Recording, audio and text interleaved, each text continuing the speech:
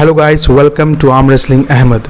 Today I am going to discuss about the match between Devon versus Dadikyan at East versus West 13. I think it will be a very close match.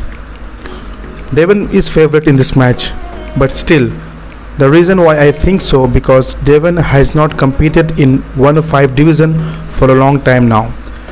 And without the straps, the explosiveness of David Dadikyan will be dangerous. In the straps, Devon will dominate him.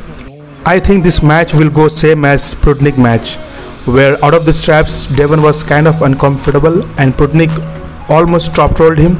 But in the straps, Devon was dominating Prudnik. So I think this match will go the same way.